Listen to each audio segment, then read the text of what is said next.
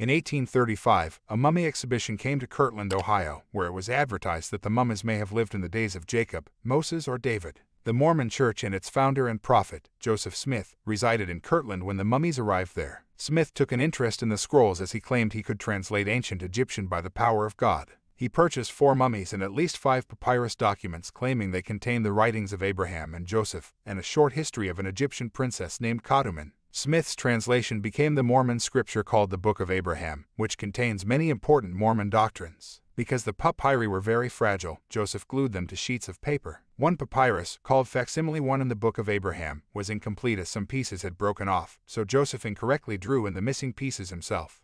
However, the scene in this papyrus is a common pagan Egyptian funeral scene. Here is Joseph Smith's drawings compared to how the papyrus originally looked according to Egyptologists, and the same funeral scene found elsewhere in Egypt.